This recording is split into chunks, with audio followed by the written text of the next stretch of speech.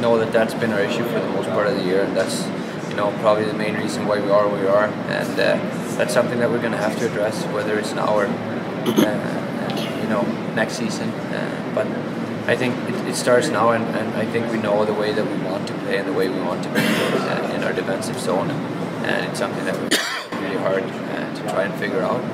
And it's been going well for us the past few games, but I think it's something that we have to stick with, and it's been showing us that it's been successful in winning games, and if we can just realize that, I think it's going to win us one.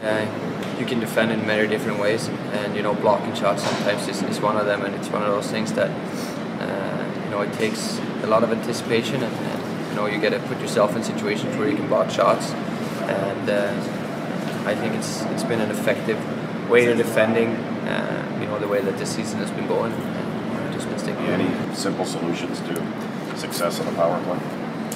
As of right now, no. I think we have to stick with it. I think it's one of those things where it goes hand in hand with how you play overall, 5-on-5 and everything. And right now, it's not been going our way. And it clearly shows on the power play where we're not having the patience that we used to, and we're not taking our time doing the things we need to do to get the right opportunities out there. We're rushing it a bit too much, and we're trying to do a little bit too much sometimes. And we're going to have to figure something out there, and maybe slow it down a bit, not worrying too much about scoring, just about moving the puck well, and feeling good about ourselves. And if we do that, it usually leads to good scoring chances, and with the players that we have, we're going to score goals.